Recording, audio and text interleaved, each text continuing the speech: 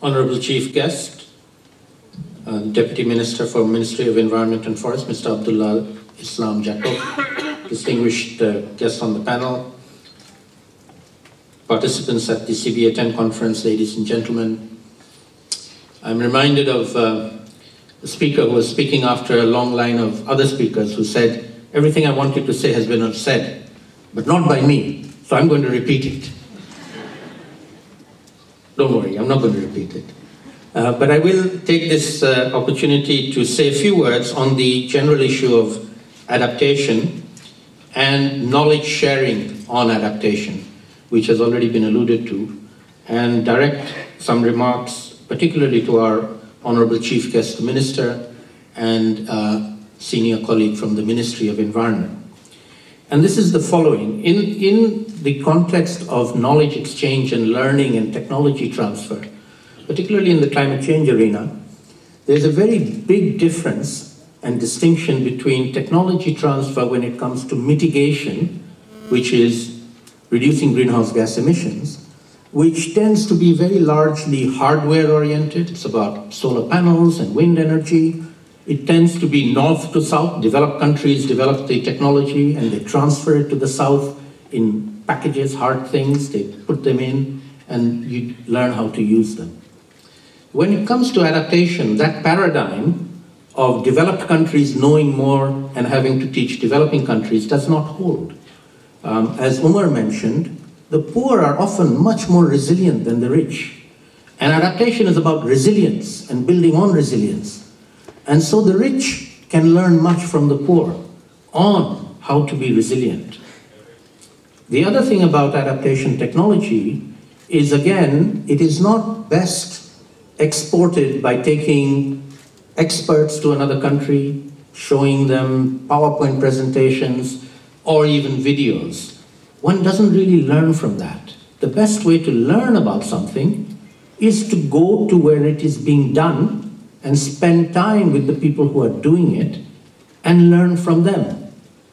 And so there was a big conference on adaptation technologies in Bonn in Germany at the UNFCCC Secretariat some months ago, where a number of developed country and multilateral agencies were telling about their adaptation technology transfer programs, one after the other, the UK, the US, Germany, France, UNDP, and they all have these programs of technology transfer, which are essentially consultancy contracts to consultants to fly into a country and hold a workshop on something.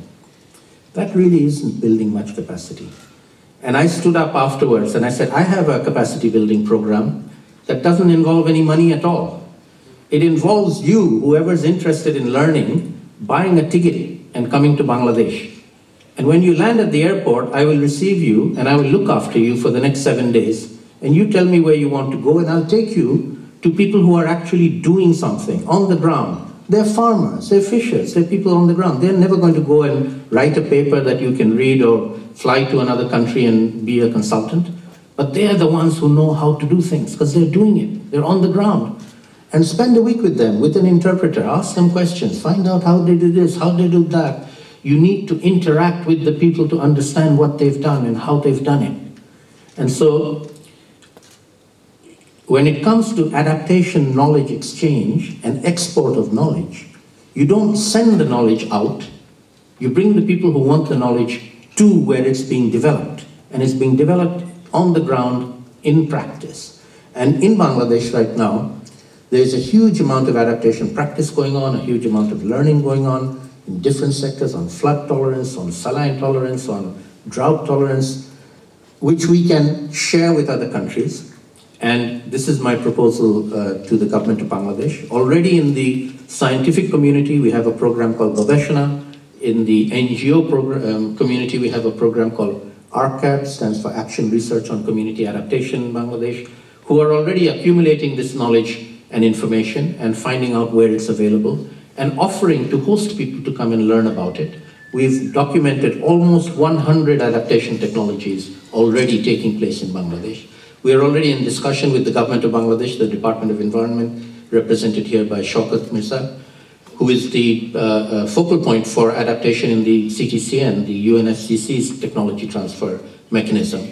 And we are offering to the government, and I'm making this offer to both the Minister and the Senior Additional Secretary of the Ministry, to help the government together in a public-private partnership promote Bangladesh's adaptation technology by inviting other people from other countries, whether it's South-South or even North to South, who want to learn about different technologies. Let them come here. We will host them. We will arrange for them to go and spend time with people who know what they're doing. And thereby they will learn from Bangladesh and we will learn from them. From my center side, we are planning to do a trip from a group of people from Myanmar in the next month or so, sponsored by UNEP, by the United Nations Environment Programme, where they're bringing us a group of people from Myanmar who have already expressed an interest in learning from Bangladesh. We'll arrange a one-week-long tour for them to go and see the different aspects of adaptation that are taking place here.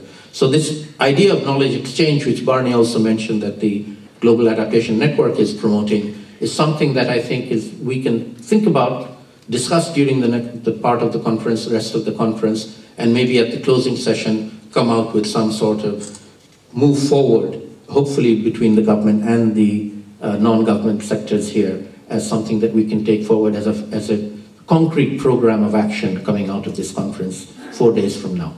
With that, let me wish everybody who's here for the conference a good time.